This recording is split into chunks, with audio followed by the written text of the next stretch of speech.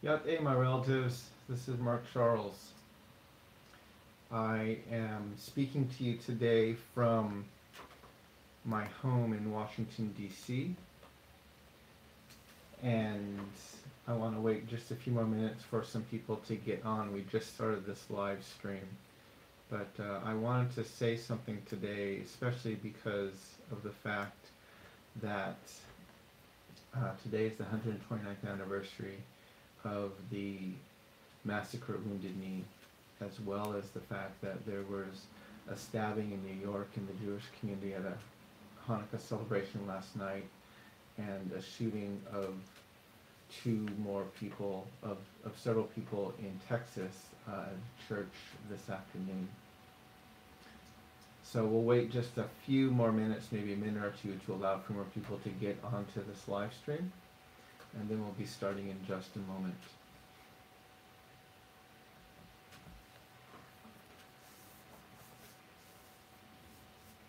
Okay, we have about 5 or almost 10 people who are watching now. So hey, my relatives, Mark Charles Yanishia, Sin Bake Danan Ishlan, the Tohiblini Bashichin, Sin Bake Danan Bashiche, the Totichini Dashinala.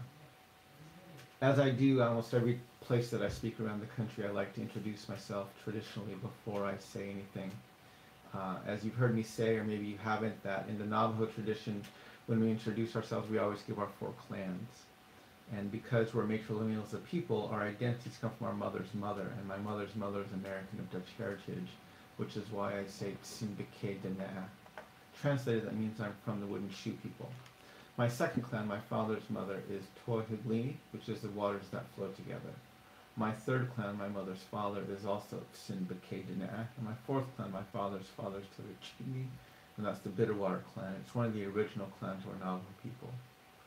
I also want to acknowledge today that I'm live streaming from Washington, D.C., which is the traditional land of the Piscataway. I want to honor the Piscataway as the indigenous nation to these lands. It was their nation that farmed here, they fished here, they hunted here, they raised their families here, they buried their dead here, their lives, their livelihood was here. And they were the nation that was removed and oppressed so that the Washington District of Columbia could be built, as well as the states of Maryland and Virginia could be established. And it's important to acknowledge, no matter where we go around Turtle Island, the indigenous nations and peoples who were on these lands long before Columbus got lost at sea. We need to constantly remind ourselves that the history of Turtle Island, the history of North America, did not begin with Europeans landing here, but there was an oral history. There was a history long before that time happened, and there was a lot of injustice that happened in order to create space that the Europeans did to colonize these lands and eventually to complete their manifest destiny. And when we do not acknowledge the land, when we do not acknowledge the stories that predates what's in our history books, then we forget and we perpetuate the myth of this nation. And the myth was that this country was discovered, these lands were discovered, which is not possible to do. Next, I would like to have a moment of silence. Last night in New York City, there was a horrific stabbing of people at a Hanukkah celebration in New York City. And many people are in the hospital this morning. And then this afternoon, there was a shooting at a church in Texas. And I want to start this live stream just by having a moment of silence for the people who both died as well as were injured or wounded in these attacks. And I just want us to begin with a moment of silence. So if we can observe a moment of silence for both the people in New York, the Jewish community in New York, as well as for the congregants of the church in Texas that were the recipients of this violence earlier today.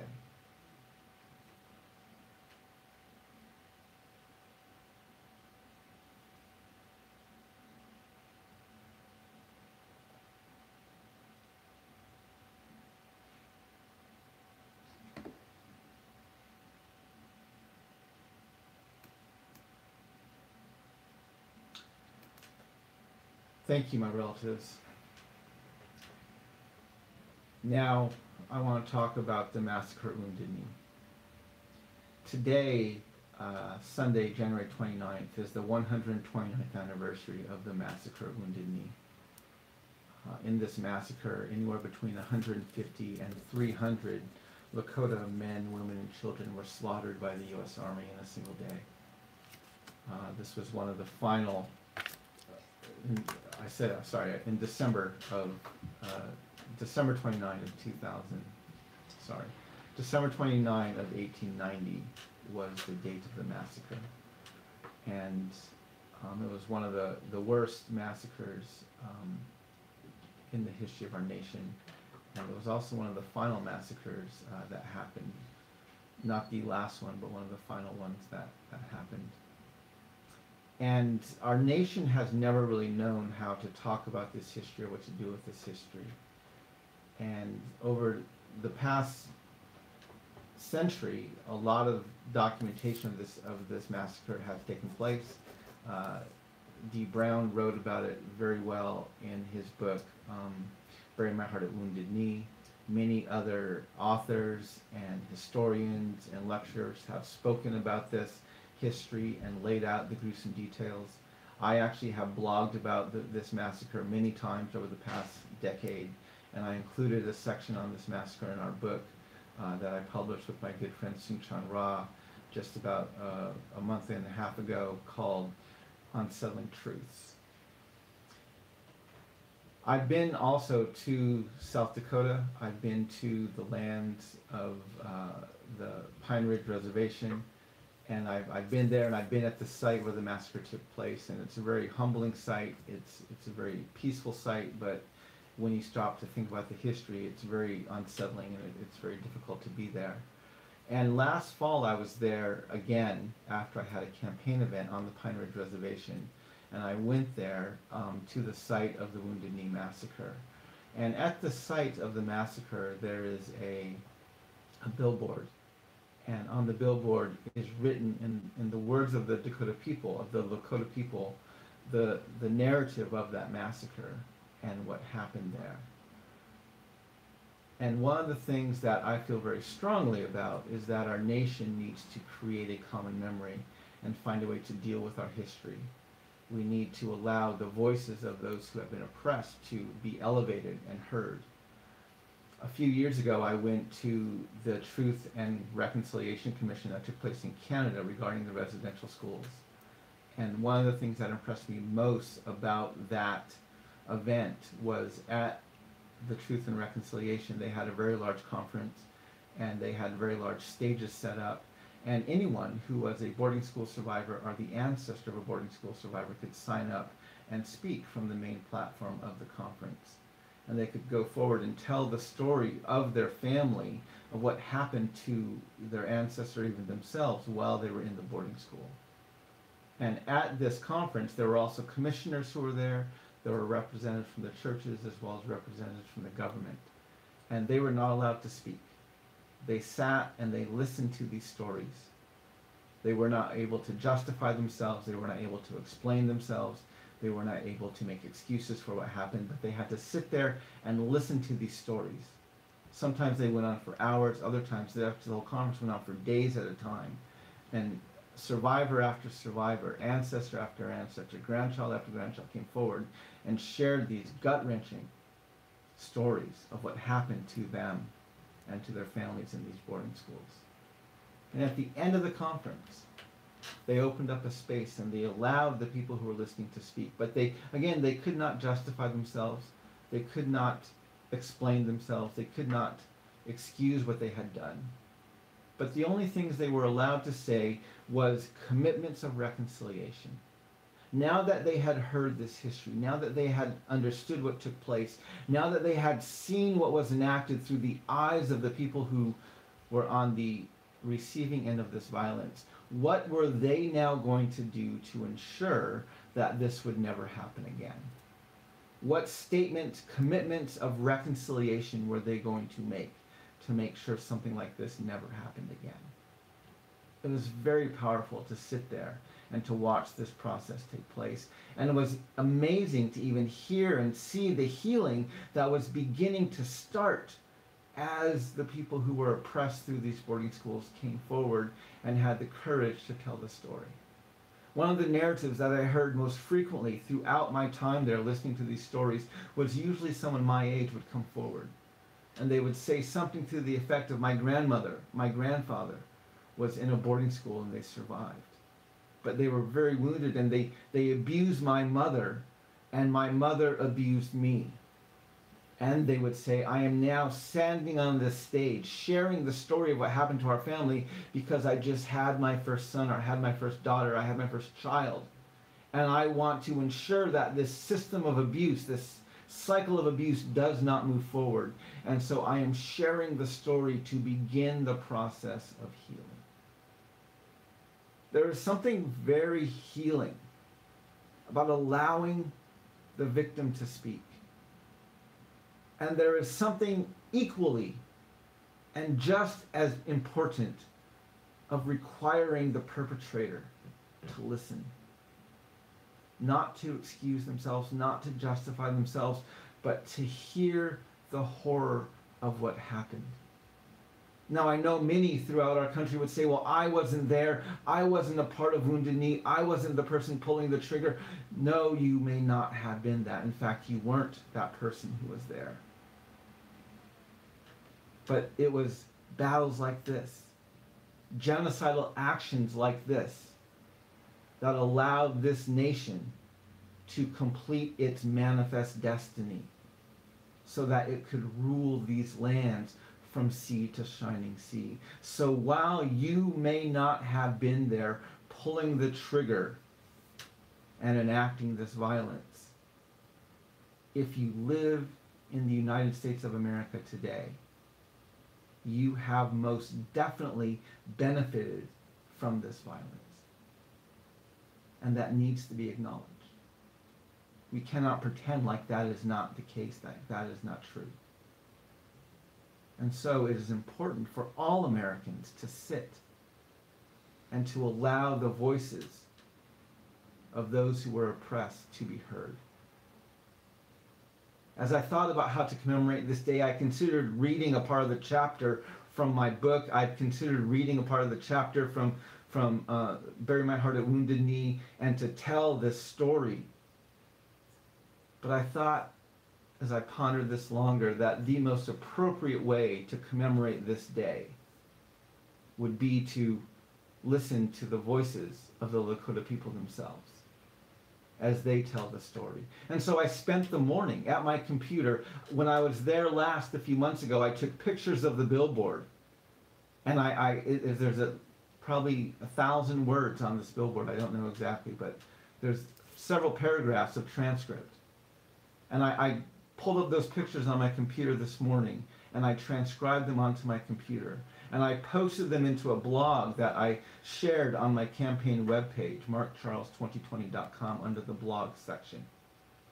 And what I would like to do now is I would like to read the words of that billboard. And I want to invite you to listen to them. Please do not justify yourself.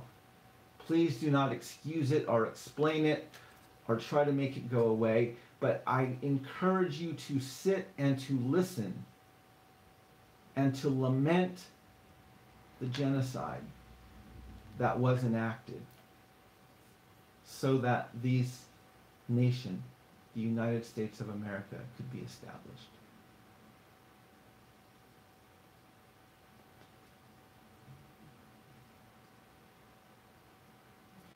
On December 29, 1890, Chief Bigfoot, with his Mini Conju and Hunk Papa Sioux band of 106 warriors, 250 women and children, were encamped on this flat, surrounded by the U.S. 7th Cavalry, 470 soldiers, commanded by Colonel Forsyth.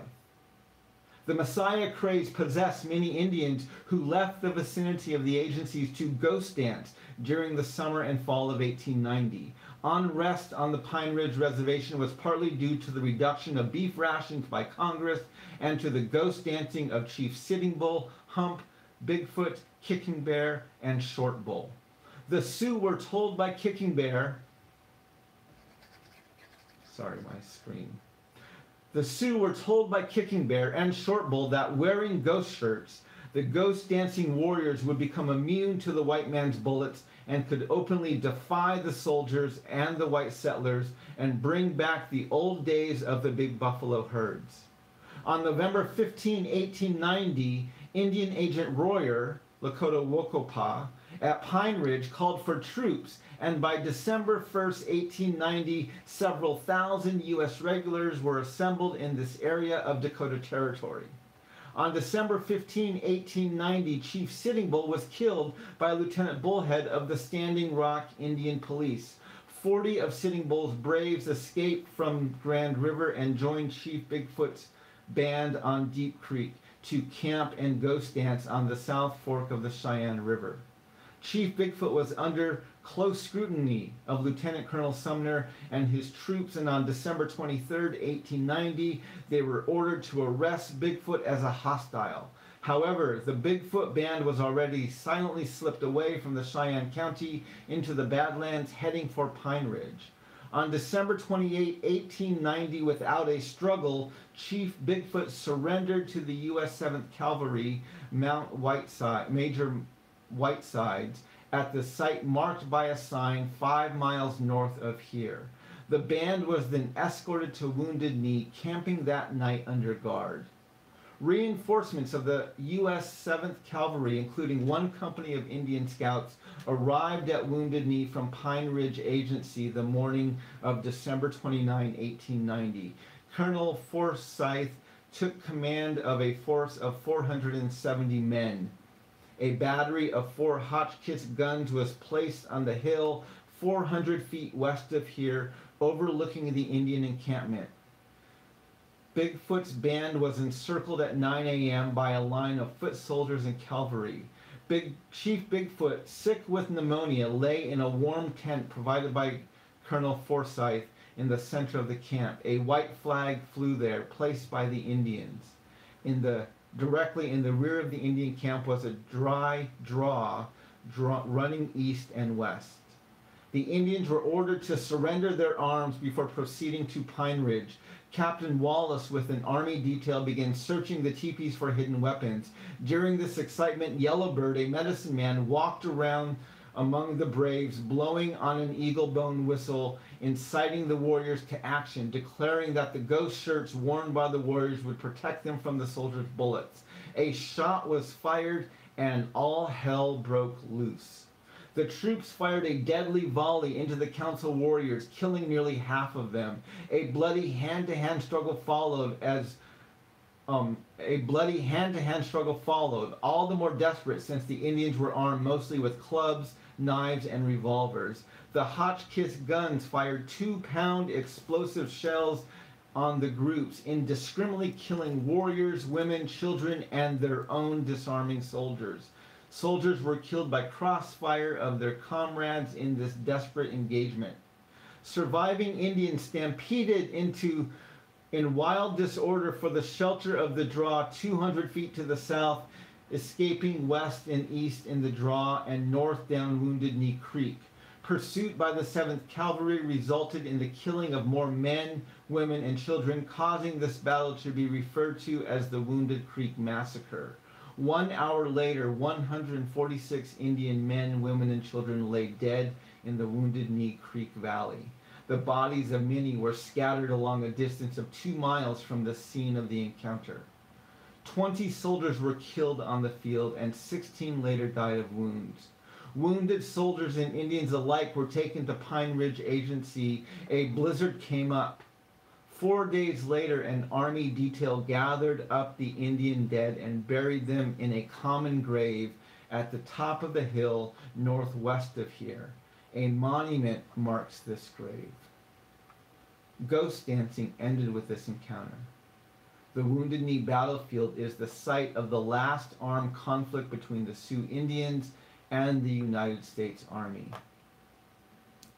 Delineator Irving R. Pond and Herbert H. Clifford, and this was by Stanley S. Walker, Superintendent of Highway Engineers. Is their names located at the bottom of the billboard.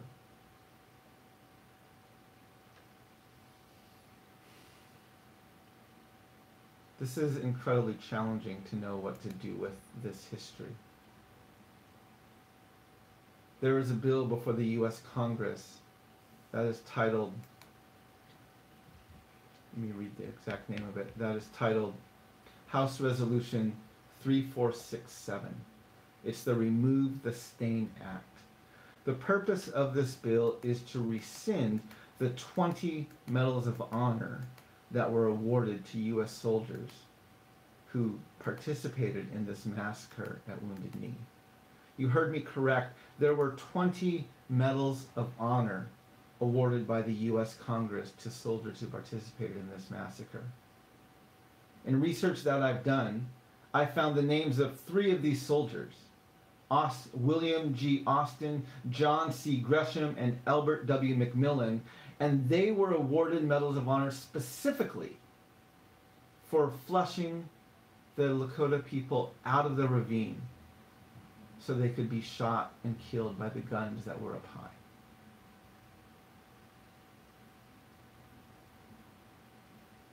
As a candidate for the office of President of the United States, I fully support House Resolution 3467, Remove the Stain Act.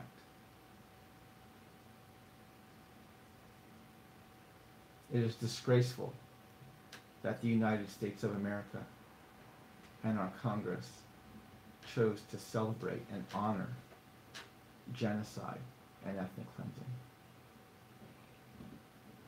That type of honor, that type of celebration has no place in a civilized society. I fully support the Remove the Stain Act and the rescinding of these 20 Medals of Honor. Second,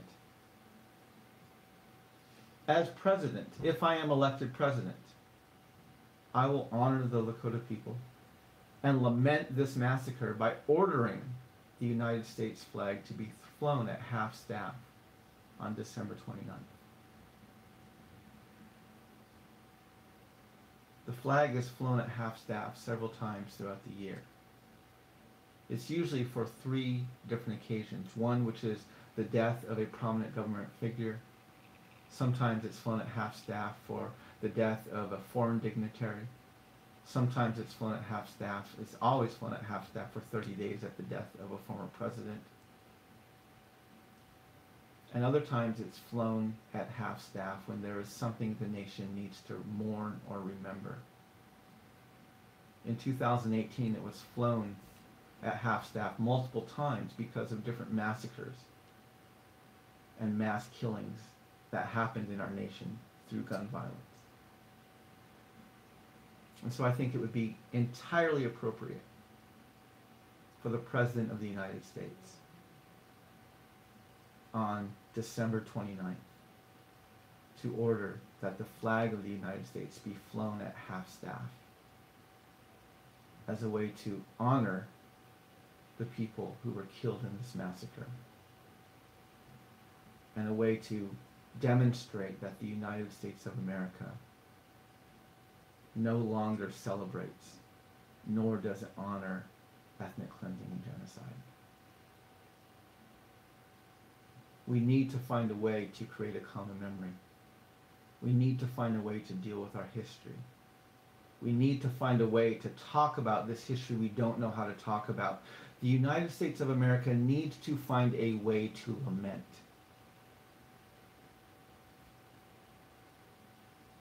Yes, it was 129 years ago that this horrific genocidal act took place by the U.S. military. But today, 129 years later, we had another horrific violent act in the church, and another last night, what appears to be a hate-filled act of mass violence in a Jewish community, while some of our Jewish citizens and brothers and sisters were celebrating Hanukkah and the lighting of the 7th candle last night. Our nation needs to find a way to deal with its past. We need to find a way to deal with our history. George Erasmus, an elder from the Dene people in Canada, says that where common memory is lacking, where people do not share in the same path, there can be no real community. Where community is to be formed, he says, common memory must be created. I so deeply appreciate the wisdom of that statement. The United States of America does not have a common memory. Even if you look at the month of December alone, a month that most of this nation spent celebrating and engrossed in consumerism. And yet this was not even the only anniversary of a massacre. On December 26th, the day after Christmas, we had another anniversary of the hanging of the Dakota 38, ordered by Abraham Lincoln, after the Dakota Wars and the beginning of the ethnic cleansing of the Dakota and Winnebago and other tribes from the state of Minnesota, as Abraham Lincoln was clearing the way for the Transcontinental Railway to be completed. And before Christmas, on December 19th, this year was the 10th anniversary of the signing of the bill. On December 19, 2009, Congress passed and President Obama signed House Resolution 3326. This was the 2010 Department of Defense Appropriations Act, a 67-page bill laying out the appropriations for the DoD for 2010. Page 45, subsection 8113 was titled Apology to Native Peoples of the United States. What followed was a 7-bullet point apology. It mentioned no specific tribe, no specific treaty, and no specific injustice. Even the massacre at Wounded Knee and the hanging of the Dakota 38 did not make a specific mention in that apology. It basically said natives had some nice land. U.S. citizens didn't take it very politely. Let's now just call it all of our land and steward it together, and then it ended with a disclaimer stating nothing in here is legally binding. Neither Congress nor the Obama White House saw fit to publicize and read that apology nationally. And to date, that apology has not been read or announced by the White House or by Congress. Our nation does not have a common memory. In fact, you might even say the United States of America has a willful and intentional ignorance,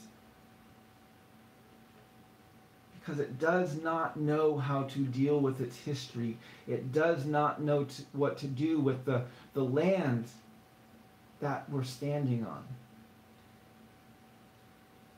This is why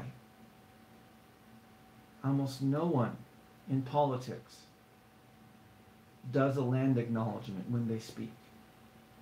This is why the Democratic debates that have taken place in sites all around this country have not had a land acknowledgement at a single one of their debates. Our nation doesn't know what to do with this history. It doesn't have a common memory. And this is why I'm running for president. I am convinced we need to create this common memory. I am convinced we need to teach this history. I am convinced we have to learn how to deal with our past if we ever want to have any hope of moving forward in a healthy way into a future. This is why I wanted to read the story of this narrative today, to allow the words of the Lakota to be heard and to be spoken. And I want to invite all Americans to listen to these words, not to make excuses, not to justify, but to hear these words and to lament the genocide that was enacted so that our nation could be established. Yeah, my relatives, thank you so much for joining this live stream today. I appreciate the time that you took. Let me look to see if there's any comments that need to be addressed right now.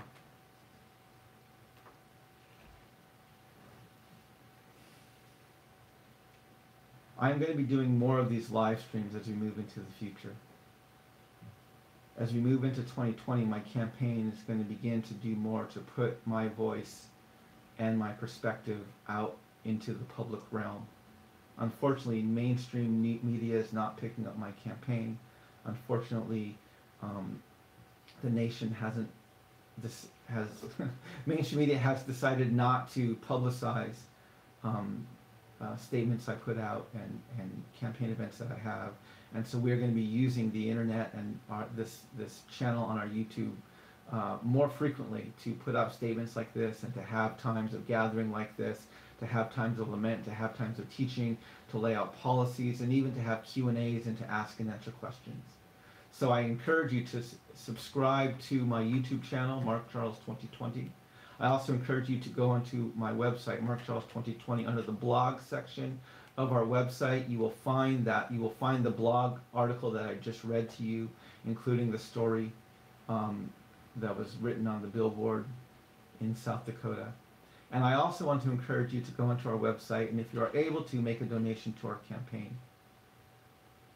As we move into 2020, we have a lot of activities and a lot of invitations and a lot of things we want to begin doing right away, even beginning next week and the week after that. We want to begin to publicize more of my campaign, to speak to more communities, to expand our audience, and to reach out more and more across the country. And we need donors. We need people to support this campaign. So I encourage you to go onto our website and to click the donate button and consider making a donation to our campaign today. Akiahat, my relatives, it's been an honor to speak with you today. I hope that you will find this video helpful. I encourage you to share it. I encourage you to ponder it. I encourage you to go back and read it on my blog. I encourage you to look at other Native media and places that are lamenting this history today as well. And I encourage you to allow this experience to help create this common memory so that we can move forward in a more healthy way. Akiahat, my relatives, walk in beauty. Hakonet.